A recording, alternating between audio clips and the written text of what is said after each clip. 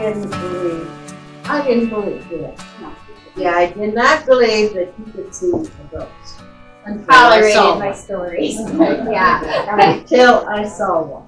And believe me, I saw one. It was down the hallway. It was a young man all dressed in white in a two-piece outfit. He was just running like mad across the end of the hallway, looking over his shoulder, laughing.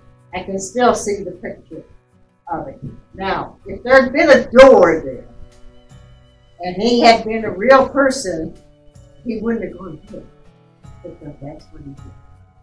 And I said, I saw him. He was very excited. Oh yeah, oh yeah.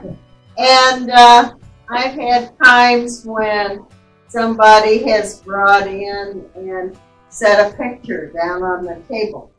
And I might have my hand on the chair here, looking over, and somebody's pushing me.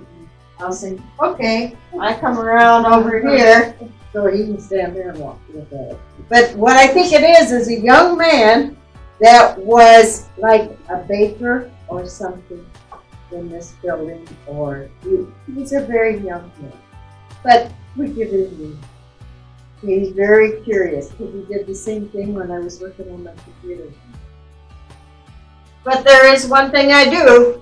When I leave here at night, I say, you stay here.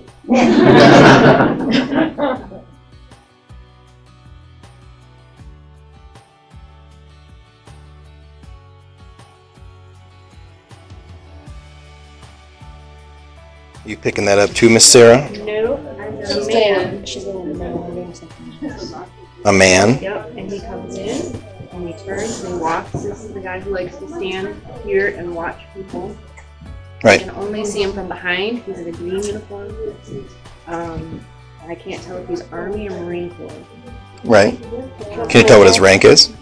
Not from behind. You want to tell you what it is? Honey, he may be more inclined to talk to you than he is to talk to me. You're a veteran too. I know, but it's not the same time. Right.